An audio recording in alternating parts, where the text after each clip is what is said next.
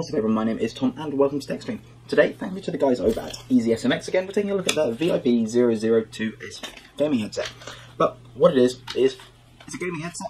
It is $36 in the States. It has RGB, so let's get into it. So, again, as per the last EasySMX products, unfortunately the outer packaging got damaged in transit, but we do have the contents of the box here, and that is all that really matters.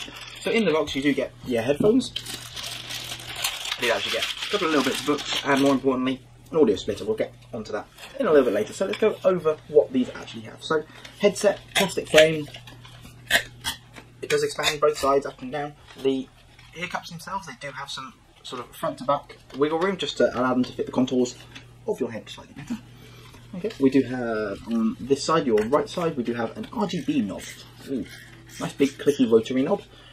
If we go over to the other side, we do have a retractable microphone. And we have a volume button. This isn't an infinity button, there is an off and an on effectively, and a microphone button. We'll get into that a little bit later. Ear cups themselves, faux leather. There's a pair of 40mm drivers inside those ear cups. I must admit, sound quality was quite good, but we'll get onto things like that a little bit later. Nice long braided cable, connected with a little plastic junction, and onto that we have USB, which is basically power for the RGBs, and a 3-pole 3.5mm jack. So this is the sort of jack that traditionally would go into mobile phone or Nintendo Switch. That is microphone and headphones in one plug. If you're plugging this into PC, what you need is the included adapter. And now we have headphones and a microphone. Green is headphones, the red one, meant to be orange I believe, is microphone. Nice and simple, nice to see that included. I reviewed a headset recently from a competitor. Let's just say it was similarly priced and they supplied you just with that, and it was sold as a PC gaming headset. Just that is useless. To see that included, great. And the whole thing is nice braided cables, things like that. That is a really nice addition. I like the fact that having it one way around, I don't mind that I have to use an adapter on my PC, but having the options is really nice to see on a cheaper piece of kit here. It does mean I do have a Nintendo Switch. I can plug it into that. I can plug it into my phone and do some mobile phone gaming, which is getting massive now, mobile phone gaming. So inclusions of little things like that, I like. So I think what we need to do now is plug it in. I'll show you off the RGBs. So as you can see, I have plugged it in here, and basically the RGB extends to nothing but two little rings around the cups. And if we take to the RGB dial, if I scroll it all the way to the back, effectively we get red. As you scroll it forwards, the colours change until you get right to the front, and now it just rainbow cycles. I actually quite like that. There is unfortunately no option for off. I don't know if unplugging the USB would allow it to work. No, unplugging the USB, the microphone things lose their power, so you do need the USB power for some of the features. Bit of a shame, but yeah. It's better than some options I've seen where you literally have to cycle through no option. At least we have a nice, and we have the option of cycling. I quite like that. So if we take a look at the microphone now, microphone, little plastic boom arm, unfortunately not adjustable in any way, shape or form, just up and down. And you'll notice, if I press that button, okay, there's a little LED there, okay, press the button, the light goes off. There is actually an indicator for the microphone. One small problem.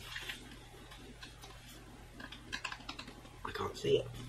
It is unfortunate. It was a great idea. Nice to see them include it. At least have a try. Should have been on the top of the arm, or as I think it's HyperX. They put it on the very end here on the tip, which you can see. So if it was on the top, you would see it in your peripheral vision. Unfortunately, it's not. You can't really see it. The microphone is a bit far away from my mouth. It could have done being curved in, but I did find the audio quality of the headphones actually, for a cheap option, to be quite good. They weren't horrible, they weren't amazing. My usual is a set of nice AKG studio monitors, and no, they don't stand up to that. But they didn't sound, they weren't distasteful. I wouldn't complain.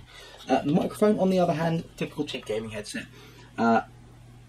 It's fine for gaming. I wouldn't want to be, it's fine for voice chats, things like that. I wouldn't want to be using it for streaming, really. Not the best quality, especially not for recording either. But for in-game audio, more than adequate. It is a budget option at the end of the day. And I think people slate these brands because they are cheap, and oh, you must buy the £100 whatever. You must buy the £100 whatevers. Actually, no. Something like this EasySMX is definitely a good viable option. It sounds good. Okay, it's not got Corsair written all over it or Logitech written all over it, but you know what? It doesn't matter. It's quite good. It's nicely padded. It's very comfortable. when you put them on your head, the noise isolation is amazing. I can pretty much hear nothing. They are closed-back headphones, but yeah, build quality is good, sound quality is good. The microphone is your typical cheaper gaming headset. Unfortunately, not adjustable. I think if it was adjustable, it would sound a lot better. But we do have adjustment in the headband. It should fit pretty much every shape, size of human head. Yeah, I really like this. It's cheap. It's good. There's nothing, as with the game controller I reviewed from them, there's nothing outstanding about it, but there's nothing wrong with it either. The controller was just a good, solid controller. The headset is just a good, solid, value headset. There we go, guys. I think that really sums it up for today. So, as always, if you've liked this video, give it a like. If you didn't, give it a dislike, not a problem. As always, if you have any questions or anything like that, do leave them down below. I try and take the time to go through them all and answer them. And if you want to see more of me, click that subscribe button. Don't forget the little notification bell. And I try to be here every week.